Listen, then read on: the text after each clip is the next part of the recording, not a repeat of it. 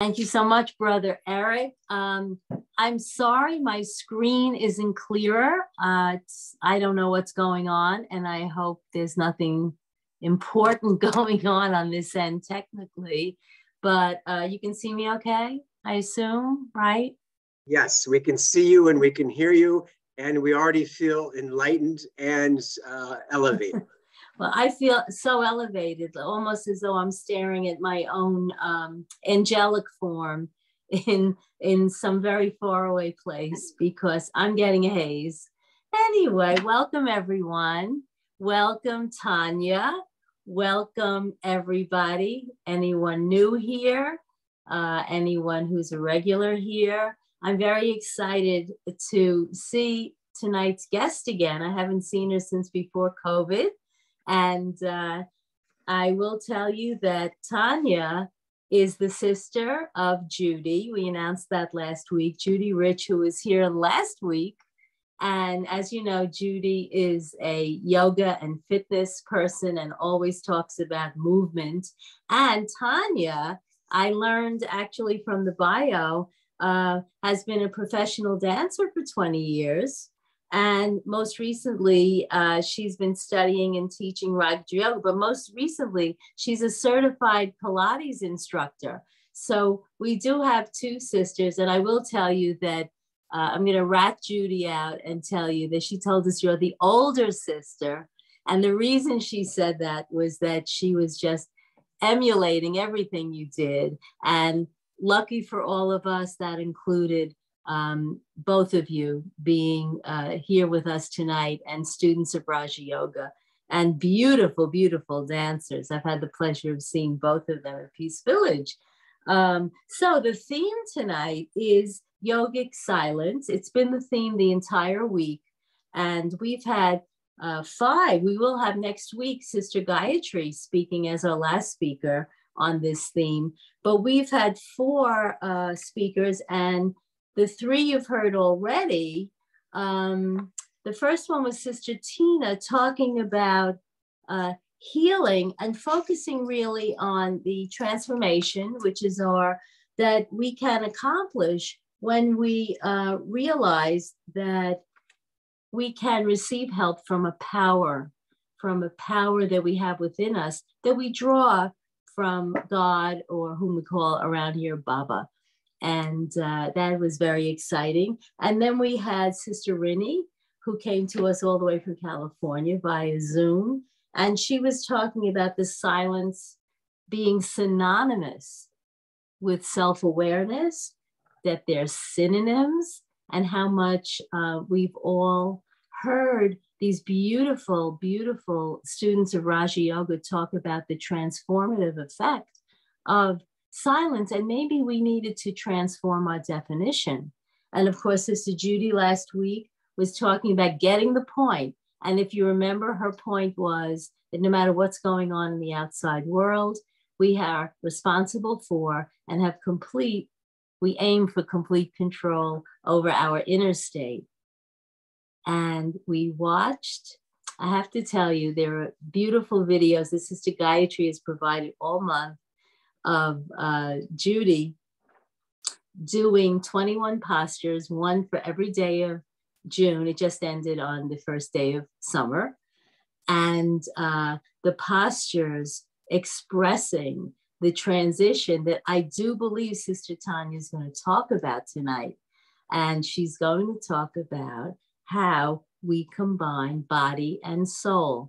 And if you were able to watch the videos of her sister doing this one at a time, postures you may know if you study Hatha Yoga, but bringing that Hatha Yoga posture into the soul food that we need to combine them. So silence doesn't have very much to do with silence, I've learned here. Silence has a lot to do with taking full control over the thoughts in our minds, and how we can embellish whatever we're doing with the body by raising our consciousness. So I'm not going to say any more.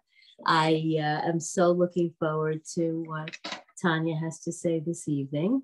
Tanya's had a lifelong fascination with movement, and I'm very, very curious to see what you're going to bring to us this evening. So without further ado, welcome to Harmony House. And thank you for coming all the way from Montreal, right? Montreal, is that right?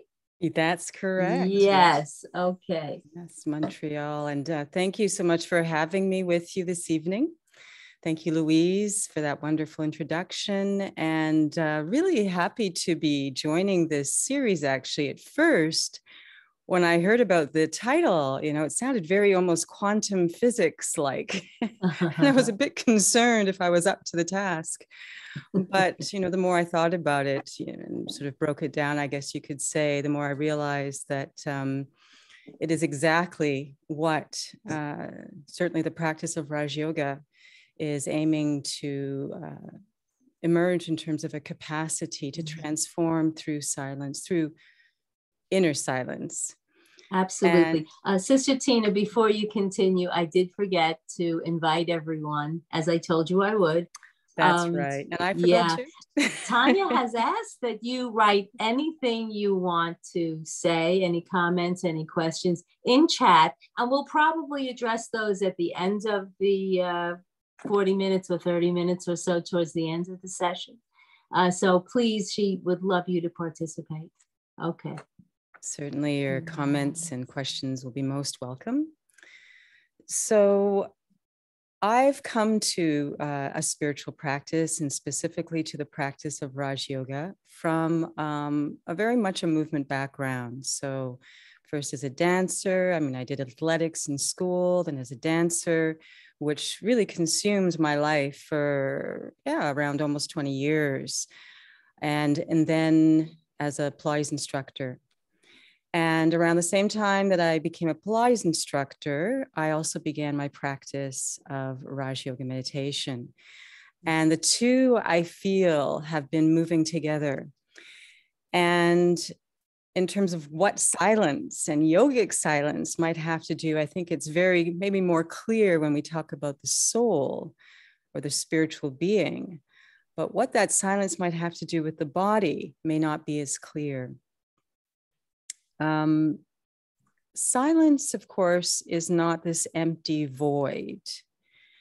And the fact that it's very specifically called yogic silence in that title, specifies that this is a silence coming from a connection or reconnection to that spirituality, spiritual identity, spiritual personality, nature, and spiritual reality more than anything. And with that, within that spiritual reality, to that spiritual dimension, to bring that back into our lives, something that certainly was absent in my life, or at least in a very overt sense, for very many, many years, for a good part of my adult life. But the lack of it became more and more evident as I moved along in my life. So back again to this silence. As a dancer, I was a very athletic dancer. I could do very lyrical things too, more balletic things, but I was more of a very athletic, dynamic dancer. And yet, what allows one to become proficient in actually any art, but certainly one that involves the body, one needs to develop a state of inner calm and balance. So there were many times when I look back, of course, from the perspective of a spiritual practice, of having once again reconnected to that spiritual reality and having, experienced that inner silence through that practice. When I look back at my physical experiences through dance, I start to see where, in fact, I was cultivating that silence. And, one experience in particular I recall was I would be in class, and it would be towards the end of class. We're now doing the big choreography. And often we'd be split into two groups and alternating. One group goes in the other. And then usually at the end, so it's gone back and forth a few times, we'd been invited to do it all together. So you can imagine if you're in the second group, that means you're now going to do it 2 times in a row. And this is after a full hour. This is at the end of an hour-and-a-half class. So needless to say, you're probably exhausted. And then sometimes the teacher would be very enthusiastic and say, let's do it one more time all together. So now it's 3 times. And I remember one time in particular, I thought I was going to die. I couldn't imagine where this energy was going to come from to do it a 3rd time. Very intuitively, it's like I redirected my awareness to really the center of my forehead, to a place, a spot, you could say almost in the very heart of my consciousness, with the idea that this was somehow going to allow me to kind of pull up this energy. And in fact, that's what happened. As I powerfully it was like almost by survival, just intuitively to survive, I redirected my attention there. And I could feel my power, my internal energy building up. And of course, it was the energy of the soul. I didn't know anything about the soul at that point. But I am a soul. And I think as a performer, you're almost tapping into this so that you can go beyond the limitations of the body. Now, that doesn't always mean you do that in a good way. And in fact, that was also part of my journey. So just to finish that last story, in fact, when the instructor counted us in to do it the 3rd time, I had so much energy, more energy even than before I did it the 1st time. So that I found very interesting. I thought, what was that about? But I was happy it worked. So, we've always been souls, and there's been this intuitive ability or understanding, even when there was extreme pressure, my go-to would be to sort of pull into that still point, you could say the eye of the storm. That would be almost a very natural response.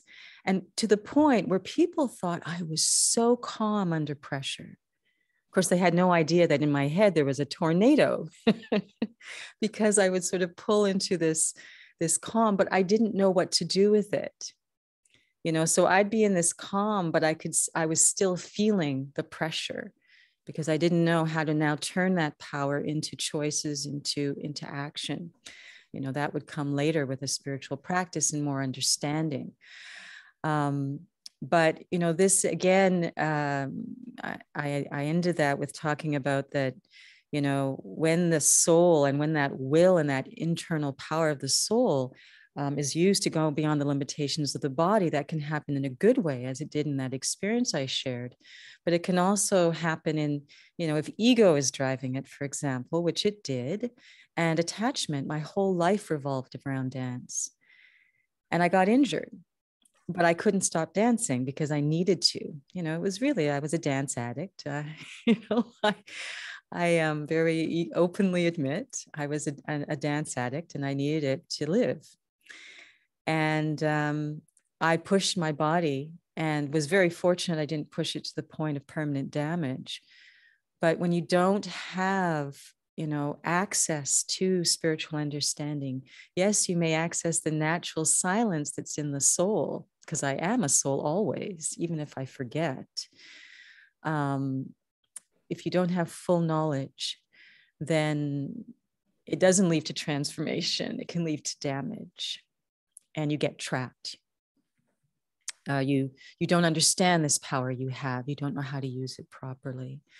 So, these were some of the experiences I was having of, going on beyond the limitation of the body by somehow intuitively accessing that spiritual power. Later on, and this wasn't actually in my bio, but I had a brief stint towards the end of my time as a performer when I'd actually started to receive spiritual knowledge. So at this point, I knew I was a soul, but wasn't really doing much about it. I just thought it was a great thing, that I'm a soul. It's fantastic. I was sure that this was the key to making change in my life. But I hadn't reached that point where I was actually willing to put in the time and the practice necessary to turn that into reality. But at that time, I took up scuba diving. So another opportunity to once again put myself into, if you will, a situation that somehow the soul became very present. Because in scuba diving, one of the things that you have to do to go down into the depths of the ocean, it kind of sounds like I'm going to be giving you a little meditation commentary, but to go down into the depths of the ocean from the surface, you need to become heavier. I mean, that's obvious. So you're wearing this flotation vest that you've inflated so that you'll stay at the surface without any effort. But now I want to go down. So I start to take the air out of my flotation vest, but I'm wearing a wetsuit. And the wetsuit has millions, maybe more billions, I don't know, of little tiny air bubbles because it's this kind of fabric. So you can actually float just with the wetsuit. So they put weights on you to help you go down. But still, I have another source of air. And where is that source of air? In my lungs. So my lungs become a balloon that's also keeping me at the surface. So a scuba diver will develop this technique where they need to become very still and very gently release the air as much as they can out of their lungs and just breathe enough, obviously, to not pass out, because that won't be very helpful when you're scuba diving, so that you start to descend. And there's this sort of pride, if you will, and I think it's sort of a pure pride. It's not too much ego, really, because it's all good fun, but that as you progress, as you become more experienced, more advanced, you want to wear less and less weight and be able to control your descent by having that complete control over the body. Because when my first dive going down, I was so nervous. So, you're almost hyperventilating, which makes it very difficult to release the air from your lungs and go into that stillness. So, of course, looking back, when I began my spiritual practice, I realized that was another aspect that was helping me to be able to access that silence, that state of silence in which there is power.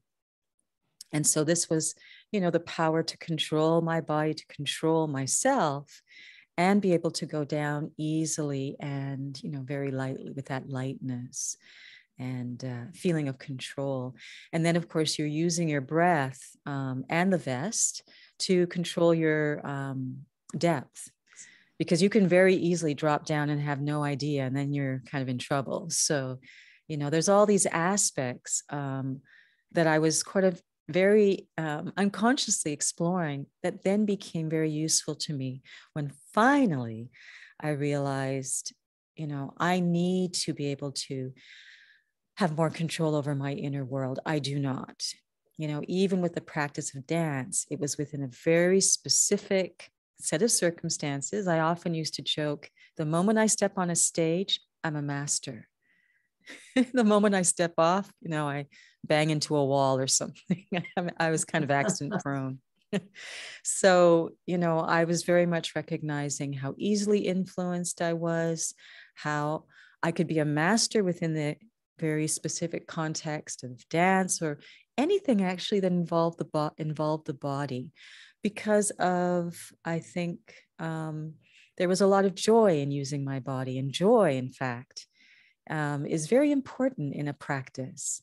If it's very heavy and there isn't that joy, there's just this sense of sort of forcing the self. There isn't that lightness, and especially in a spiritual practice, because what I'm doing, with the body, I need to have lightness, but I'm dealing with something that has weight, that I'm using muscles, that, it's very gross at a certain level. We develop refinement as we become more experienced, but we're talking about developing a practice where the muscles I'm using are subtle. It's the soul. And so if I don't have that refinement, how am I going to be able to really advance? And, you know, it's something that has deeply impacted my spiritual or my physical, practice, what I have learned to do on a spiritual level. And, you know, that joy helps to maintain that lightness, because I will need discipline. I will need focus. I will need to develop the capacity to concentrate. And all of it so I can position myself in that fundamental state of silence, inner silence, in which very naturally these capacities, it's almost like, you know, I get into the silence and suddenly all these spiritual abilities emerge, these powers, these qualities become available. I mean, I can do it now in a second. That was not what happened in the beginning. I'd sit there wondering, what am I doing? Because of course, I'm doing something where I can't look in a mirror and check to see if it's correct. I will kind of, confess that I often didn't find a lot of the commentaries I was listening to very helpful, because maybe because of how I trained as a dancer, you're used to kind of drilling things and having a very step-by-step approach where you're learning a complex movement, but you break it down and you learn this, and then you add this, and then you add this. Whereas often the commentaries were like, you know, you go to the ocean and you're looking at the waves and the lights shining on you. And, you know, it just seemed like I was going to watch a film to try to get into that state of silence, rather than developing a practice where I would be able to step by step take myself there to the point where, you know, for example, there's a step in dance called a pirouette. And some of you may be familiar with that, where the dancer is up on their toes on one leg, on one foot, with the other knee bent and the foot fixed against their leg, and they spin around. So it's called a pirouette. Now, when I was very young, I learned this movement, and it starts with you with both feet, because you've got to learn to whip your head, turning with your feet, doing little tiny steps, turning around in a circle while you try and keep your head facing the front as long as possible while you're turning. And then you whip it around so that as you continue turning, you lose your focus on the front for almost not any time at all. So you learn that first. Then you learn just balancing on one foot, not turning. Then you do a quarter turn. Then you do a half a turn. Then you've got to learn where your arms go. So you learn that separately. But once you've drilled them all, it's not like every time I would go to do a pirouette, I'd have to think head, feet, arms. They would all automatically come into play in a second. I wouldn't even have to think about it. I had drilled them. My arms wouldn't go, you know, one place one time, somewhere else the other time, but to the same place. And so for me, I felt, well, won't my spiritual practice have to be like this so that it'll become consistent?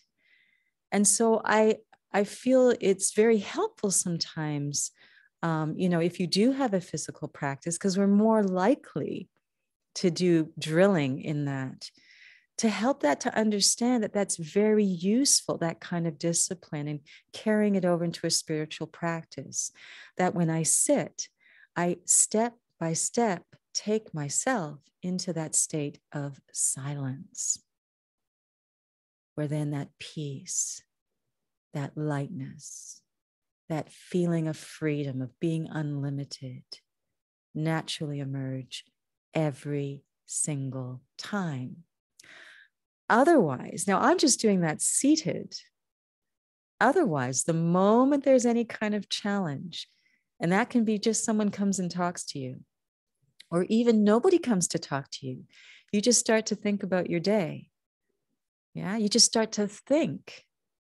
That's activity. The moment any other kind of activity comes into play, I lose it. because I've been relying on a bunch of thoughts that don't, that are kind of arbitrary. I'm kind of thinking about this or that or some nice, it's almost like I'm going into nature to have that silence, and I'm just internalizing it with my own thinking. So that's just my own kind of sharing, if you will, that I found it very, very helpful that it be something more systematic so that it can be repeated and it can be drilled and it can become natural and automatic. It become a reflex, a habit. So I was very, very thankful for my discipline of dance and the physical, even Pilates, which is what I teach now. What's very interesting about Pilates is that there's actually principles that go with Pilates that are quite spiritual. The first guiding principle of Pilates is concentration.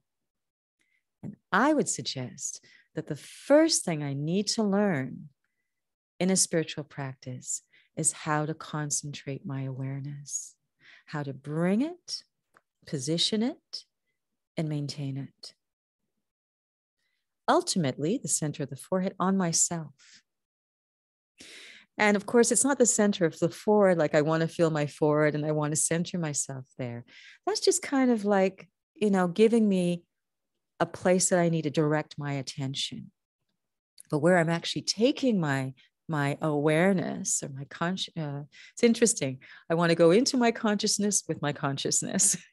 It's this interesting aspect of spirituality, is the soul is conscious energy, but it's also generating conscious energy. So it's kind of like the sun is this fiery ball and it's generating heat. So I am both. I am consciousness and I radiate consciousness, conscious energy. And that conscious energy animates my body, which is a whole other interesting relationship that I'll elaborate on in a moment. But I want to develop that capacity to concentrate my awareness.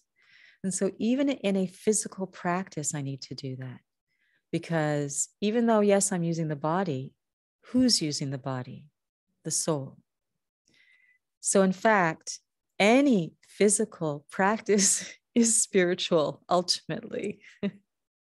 We call it being a karma yogi, meaning I maintain that yogic state, that yogic silence, that concentrated, positioned, if you will, self.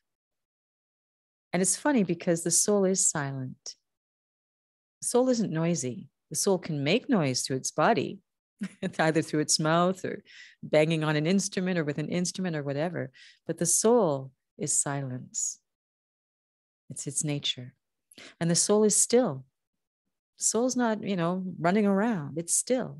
It's just there all the time. The body moves. So when I tap into what I am, in fact, that's what my spiritual practice is inviting me to do.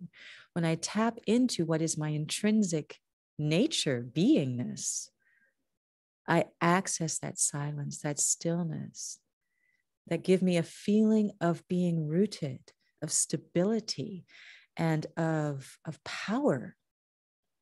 That is very, if you will, calming, reassuring, that creates that fundamental state of peace. Even there can be chaos going on, even in my own head. I can see there's these thoughts swirling around. But if my practice has been to become capable of almost effortlessly positioning myself, that is going to help me when what we call sometimes those storms come up. So just continuing on now with, this relationship now of the body and the soul, and how I'm suggesting that using the body as a spiritual activity, because the driver is the soul. It's a spiritual being that's making everything happen. But it's not a given that it will be spiritual, if you will, what is expressed. And we know that because the soul can do very unfortunate things through the body, very harmful things. And spirituality, I think we intuitively know, means good things, benevolent things. We equate spirituality with goodness, with being, in a state of benevolence, not harmful. So it's clearly if you will, how the soul is oriented that is really important. And of course, the first step in that is just to know I'm a spiritual being. It's to pull myself back into truth again, which is, if you will, my spiritual alignment that changes the quality of the energy I'm generating and the quality of activity I then perform. So the body can then become an ally in the expression of my spirituality, in the practice of my spirituality. Because I think the body became the enemy. Because we had no idea there's this soul. All we saw was this craziness sometimes coming out of us. And the body often being the instrument, out of the mouth or, through our what we were doing, our activity. A lot of violence, in fact. And so we felt the body's the enemy, and that turned into very unfortunate practices that were also violent in terms of trying to control the body rather than address the real issue, is that the driver, in fact, it's not the car, but the driver had some problems, was not properly aligned. The body, if I want to increase the functionality of the body in a very simple way, well, it's not maybe so simple, but efficient way, I look at the alignment.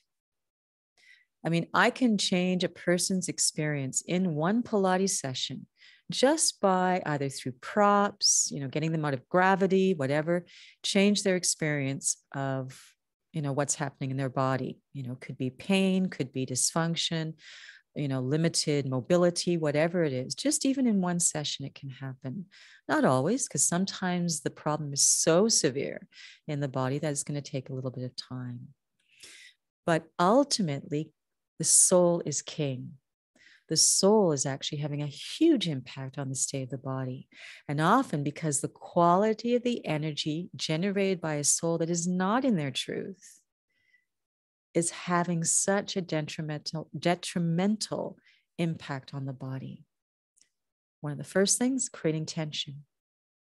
Sometimes we refer to it as being body conscious, not having the awareness of the soul, not having connection to my spirituality. I do everything, even if it's subtly, with tension. Because behind it, there's attachment, there's desires, there's expectation, there can be fear, there can be anger, all of these emotions, tension. There can be even pain, tension, all of these things. So when that soul starts to center in its truth, one of the things it begins to do is let go, let go. And in fact, in that letting go, capacities emerge. If I can get a client to release tension from their body, their capacity skyrockets in terms of physical movement. And sometimes they think it's magic. It's like, no, not magic. Alignment. And often we can call it breath, because guess where we hold a lot of that tension? Most of us think our shoulders, but we have no idea the amount of tension we're holding in our ribs. It's like we're stifling ourselves, stifling our body almost all the time. And one of the things we can experience when we sit in meditation, the soul becomes so powerfully centered and aligned and naturally releases, and we feel that lightness internally, is it starts to become transmitted to the body because the soul is animating this body. If I then proactively share, if you will, radiate that energy to my body just by focusing my awareness, sending it as a soul in that awareness, which we'll do in a little meditation experience. It's amazing how I can really help my body so much. And this is often what I need to do with clients where it's so extreme, the tension. It's like they've turned their body into cement. It's so extreme that I need to speak to the soul. I need to get the soul on board And, you know, maybe I can't talk about spirituality. I can talk about the driver. I can talk about consciousness. I can talk about concentrating their attention up in the center of the forehead. Even doing that allows them to access that silence, that stillness, that letting go. And it's so powerful. And it's absolutely transformative. So I first of all transform the relationship with myself. Then I can transform the relationship with my body just by being the soul now, fully awake and aware in the driver's seat, directing the activity with that lightness, with that powerful lightness, that powerful peace, that stability that comes from being connected to my innate silence and stillness. And through that, all those other qualities and those powers. And I need to drill it. I need to drill it so that, you know, I often share that in dance, I don't know, maybe I can zoom out here a little bit and just show you something, because it's just a very good example of, okay, so woo, now you can see my little light there. I'm showing off my trade secrets. Yeah, anyway. So one of the things you learn is something called third position. I don't know if you can see my arms. No, you can't. So you'll just have to see my light there for a moment. Whoops, I'm going in. Okay, let's go back out. So third position this is first position, third position. So I've drilled that so many times that I just third position, third position, third position. It will always go to the same place. Other side, third position, same place. I don't even need to think about it anymore. I don't need to put first and then move my arm. I haven't danced probably in about 20 years now. I will still be able to do third position. I'm going far away from you all, coming back now. So this is the power of drilling, so that it becomes something that you don't have to try to figure out when you're in a situation that is creating pressure and stress. You can at that time. Yeah, you will fall back on, and I've experienced this, you know, whereas in a situation where I was actually invited to cater with a friend of mine who was also a Raj Yogi. And we were going to cater an event. And so he actually had to go teach a hatha yoga class during it. And he said, will that be okay? And I said, yeah, I think we'll have enough time. Sure, go ahead. And so I'm at his apartment. I'm busy doing something. And I start to do some math. And I realize, oh my gosh, we'll never have enough time. We'll never get this done in time. What were we thinking? Why did I tell him to go? You know, and that whirlpool thinking starts happening. The whirlpool is about to suck me down into an ocean of emotion. And immediately it was like this little, I don't even think it was a voice, but what happened internally was no. And it was like my practice just put me there. I didn't think about it. I didn't even think I'm a soul. It's just, that's where I went, almost like a paramedic, firefighter. Yeah, it's drill. You just do it. And that's what I did. And it was amazing. This phrase came into my mind: there will be just enough time.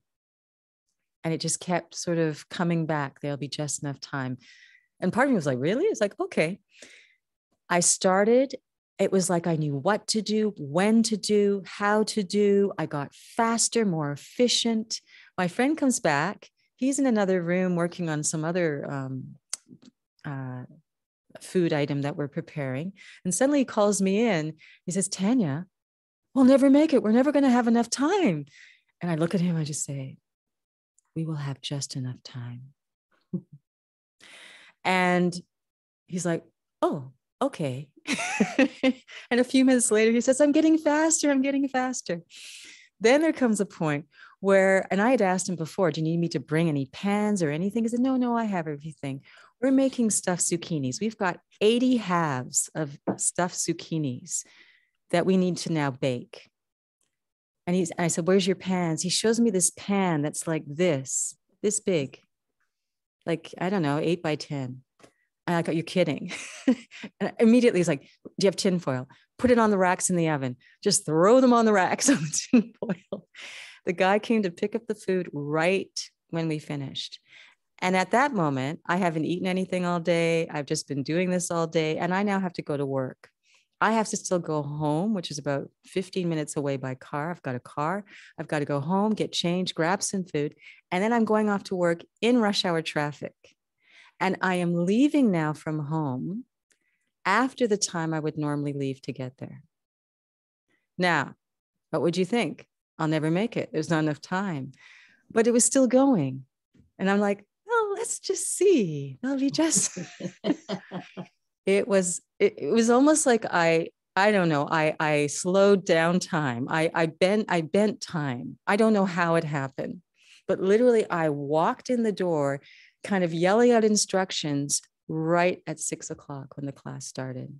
It was a miracle, but more than anything, even if I hadn't made it, I was so calm. I was so okay. Yeah. Because me showing up a mess would have been absolutely useless for them, for the clients, for the students. So, all of these things to say, drill, practice, that concentration.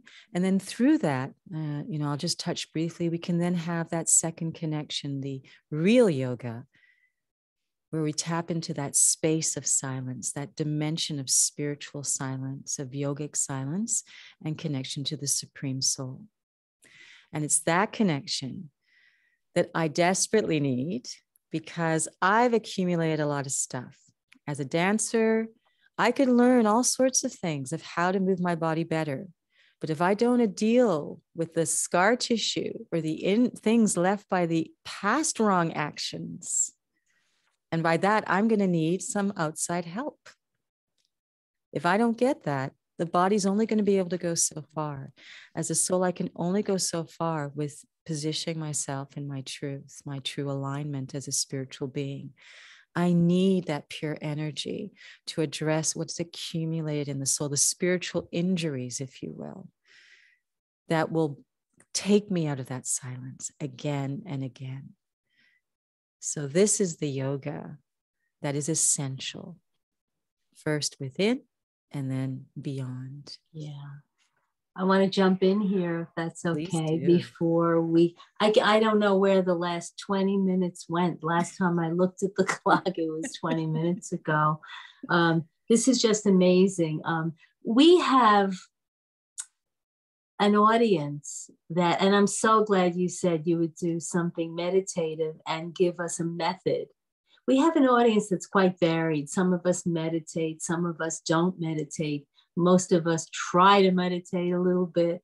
And if you could, in the final moments that we have, actually give us a practical experience.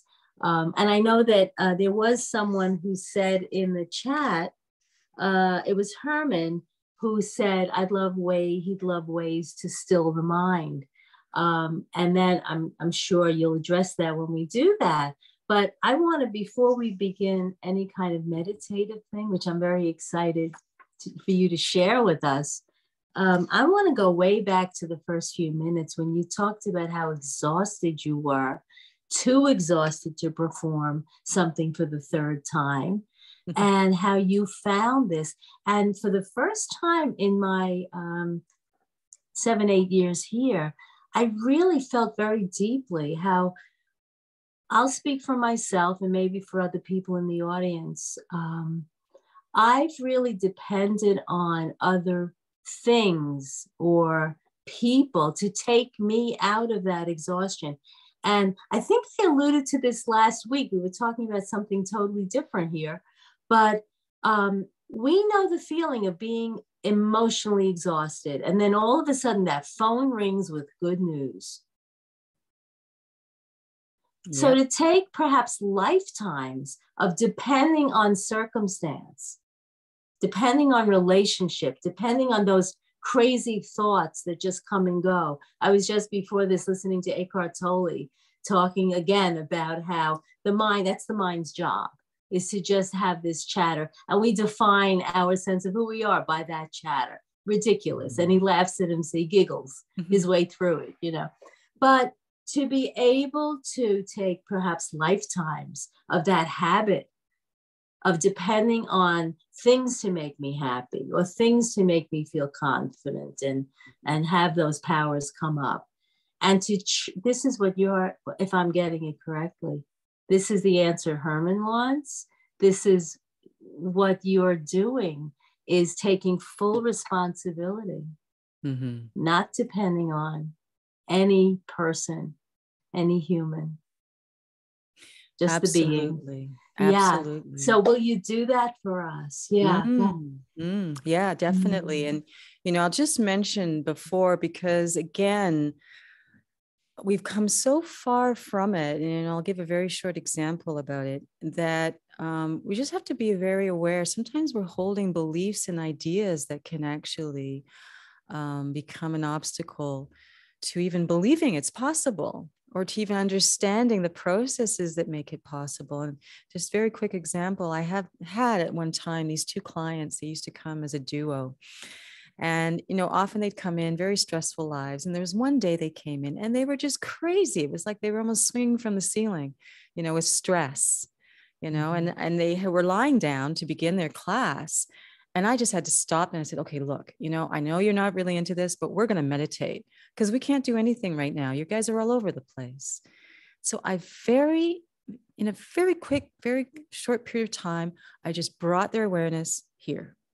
I didn't even really talk about the soul. Didn't do any of that. Just brought their attention here and had them position it there, hold it there, kind of concentrating themselves into this position. That's how powerful this position is. The effect was that when they began to do the movements, I have never seen them. I'd never seen them so accurate. Not only that, one of them, who's always looking around, looking at her friend, you know, seems to be completely disconnected from her body, was actually self-correcting her alignment. I'd never seen that. Next week, they come back. First thing they say to me, you know, that meditation thing we did? I don't want to do it again. It didn't do anything for me. And I was like, really? Interesting. Because sometimes there can be a discomfort, you know, with things like that. So a little self-awareness, even a knowledge, and just how am I feeling about this? How am I connecting it to it can be very important. Yeah. Discomfort comes from the differentness. Yes. It's disturbing who we think we are. You know? Yeah. We're not secure in it. You know, sometimes the silence we're going to go somewhere that might be frightening, you know, because we are used to certain things to give us a sense of ourselves, you know, even to change someone's physical alignment. It's one of the most difficult things because of the attachment, even when that alignment is the cause of their pain. And they understand that. They actually get it. I explain to them, they see it, they get it. They've even experienced shifting it, feeling, and then it's just they're resisting changing that alignment because it feels weird. It's not what they're used to. Yeah. So we want change, but we resist it. That's right. So I am going to ask you if you wouldn't mind, before we do the meditation, and forgive us if we run a few minutes later today, but I have a few very important announcements that I'd like to make before we end so beautifully, because I need people to know that this Saturday, we have 2 in-person things coming up, one Saturday, one Monday evening. And this Saturday, Brother Eric, whom you all know, if you come here every week, he's the voice from heaven up there, who keeps us all muted and unmuted. Here he is. And he's going to lead an in-person workshop. And it's only in person. It is not on Zoom. There's his face. 10:30 to 11 a.m. if you could enter Harmony House through the bookstore. And he's going to talk about the art of relaxation. And looking forward to that. Again, it will not be on Zoom. But what will be in person and on Zoom is Monday evening, we have a very, very special guest. And as you see, her name is Sister Usha. She's been with the Brahma Kumaris since 1974. She's currently based in the global headquarters of the Brahma Kumaris, and she is a Raja Yoga meditation teacher, but she's so much richer and deeper than just a teacher. She is really not only incorporates it in her life, but she's a friend. She's a philosopher. She has studied the Gita and all of these spiritual texts in Hindi. She's written books. She's an incredibly interesting person, and someone who has earned many, many awards in her career, peace awards and things. So if you would like to come in person, we're all looking forward to, I know many of you have asked about coming back. It is hybrid, I will admit. However, if you can come in person, we'd love to just give you great big virtual hugs. And there's a tremendous feeling at Harmony House now. Some of you know when you come, there is a wonderful eye to eye. The drishti, the contact is different. And you don't have to touch to be touched. It's just wonderful. And I think that's all the announcements I have. And her topic will be knowing and managing the ego. How could I forget Sister Dorothy? Thank you, Brother Eric. Next week, I have the good fortune of emceeing again for Sister Gayatri, whom you've all met. And she's going to talk about the 21 postures of the soul, which Judy Rich illustrated for 21 days. I don't know if she's going to show any of it, but again, she is going to bring together in her unique way, as everyone this month has, how to incorporate mind and body. And it's a beautiful thing. Okay, I'm going to turn it all beautifully over to you. Thank you for coming to us this evening, and let's do it. Wonderful. So the idea of this meditation is that we're going to make the body no longer a feeling that it's, an obstacle to our spiritual practice, but to make it an ally. And we're going to begin, if possible, if you can have your feet, flat on the ground, and you're going to take your hands and you're going to turn them palms down and just rest them on top of your thighs. And if you're sitting in a chair there, or you can have a back to your chair that you can kind of lean against, that would also be great. But, whatever your situation is, we work with that. So to begin with, we want to kind of amplify and refine, concentrate the consciousness, because that will be the energy we're using to arrive at a state of yoga. So just resting your hands, your feet on the ground. Of course, for some of us, we might be a bit challenged to have any sensation in the hands or feet, depending on certain conditions we can have, but to whatever degree, I'd like you to start to just direct your attention, your awareness, your consciousness to your hands resting on your legs, to the feeling of that touch, knowing that I, the soul, I'm directing my awareness, becoming aware of the sensation of the hands on the thighs. And at the same time as I'm I'm taking in that experience, the energy of my consciousness is flowing into where I'm directing it, into the palms of my hands, my fingers, and even into my legs. And I might experience it as a gentle tingling. Then taking my awareness, adding on to the hands on the thighs, I take it down to my feet, the soles of my feet on the ground, or maybe I'm wearing slippers. But I'm aware of that contact again. And as I'm, if you will, drinking in the sensation of now the hands, the legs, the feet, the energy of my awareness is also flowing into the hands, the legs, the feet, the fingers and toes. And I might have that experience of energy flowing into those parts of the body. I may also feel from my hands energy begin to flow into my arms, my forearms. So my awareness is now starting to get a sense of my entire body. And at the same time, I'm sharing the energy of my consciousness with my body. It's like I'm giving energy, actively giving that energy to my body as a spiritual being. Just that intention is very powerful.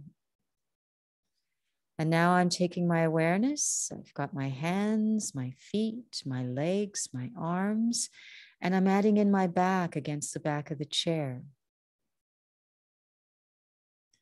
And ideally, if I can, I'd like to feel my shoulder blades are gently in contact with the back of the chair, which will help to open up the front of the body. And as I become aware of my back against the back of the chair, it's then very easy to become aware of the breath moving in my chest, in my belly, a very gentle, rhythmic movement as the body inhales and exhales.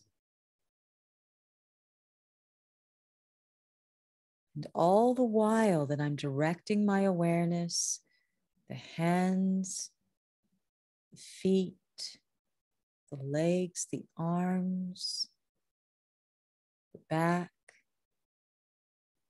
and then that gentle, subtle movement of the breath, I, the conscious living being, through the directing of my attention, my awareness, I am having an impact on the body energetically. And just doing this practice of directing the awareness is strengthening, is amplifying, and concentrating my consciousness. Just having the intention of directing my attention is concentrating my awareness. So that now, as I bring that awareness towards myself, that I know I sit up in the center of the forehead, I'm actually going to first bring my awareness up into my head, towards my eyes, towards my seeing, as if I'm looking out through the eye holes of a mask, the mask of my face. My eyes might blink, and I'm gently holding my attention there. And I'm thinking, I am the one seeing through these eyes, I, the soul, the subtle point of conscious living energy seated in the center of the forehead. I am the one seeing, observing through these eyes. I am the one animating the breath, the body. I am this power.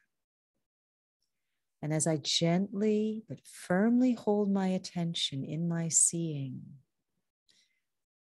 it's as if the two physical eyes very naturally center me in the third eye, which is in fact me, the soul. In that space of consciousness that we can call the mind, the place of experience. It's as if I'm gently holding myself there with such lightness, as if my mind has become a hand that is holding my attention between the thumb and index finger of my mind with such lightness, like a pearl. And I'm holding my attention there, knowing that once I'm in this position, this alignment, connected, fully connected and established once again in myself, the spiritual being, I can very naturally tap into that silence, that rich silence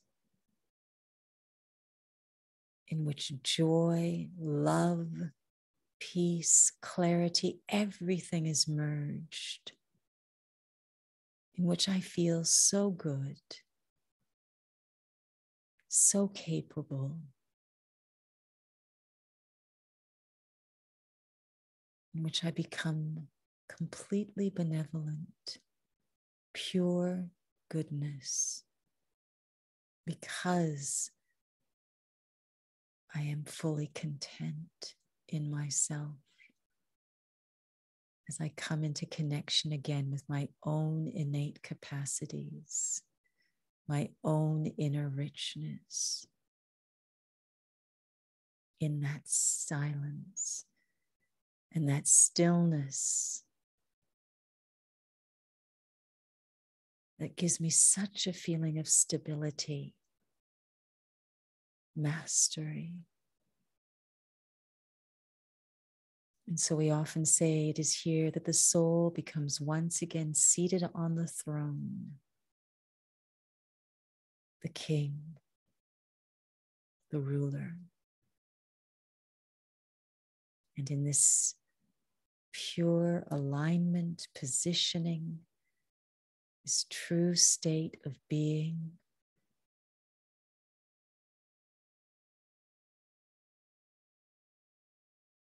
I invoke the presence, the experience, the connection to that spiritual dimension, the feeling of being enveloped in sweet silence and light.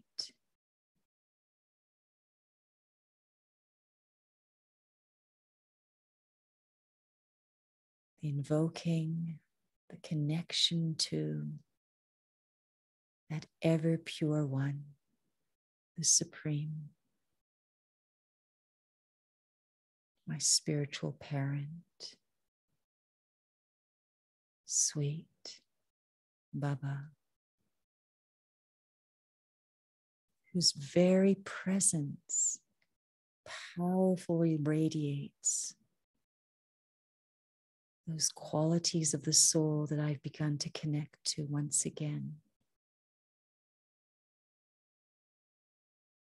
and nourishes my own innate qualities that have almost been starved by lack of attention.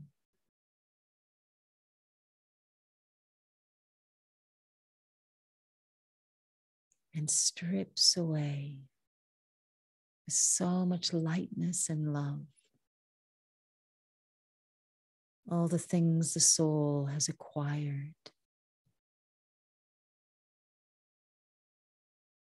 I begin that cleansing, if you will, of the heart, of the mind, of the being that I am, through this union, this yoga, in sweet silence. And I feel the very quality of my being transformed.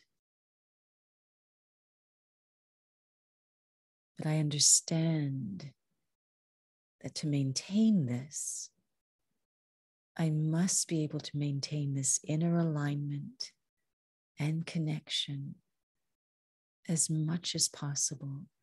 And that can only happen through repetitive practice, positioning and connecting, positioning and invoking a connection which is in fact eternal to me. It requires that I be fully awake and present as a soul.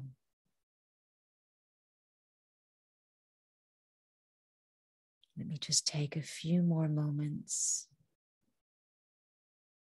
to absorb in myself the experience of who I truly am, who is truly mine,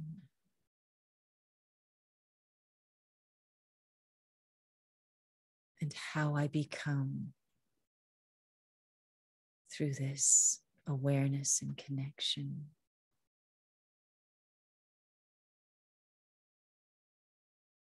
And then becoming aware of the impact of all of this, transforming my energy that is now radiating, actively radiating into my body, into the breath, and feeling my body becoming so vibrant with that energy, as vibrant as I, the soul, and yet so at ease, free and full. I fly.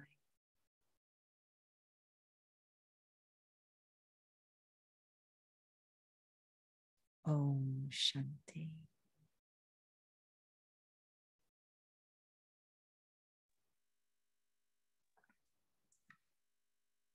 Thank you. So I know it's a little bit late, but I'm wondering if Herman got an answer to his question. Herman, are you okay? I don't know if you can unmute.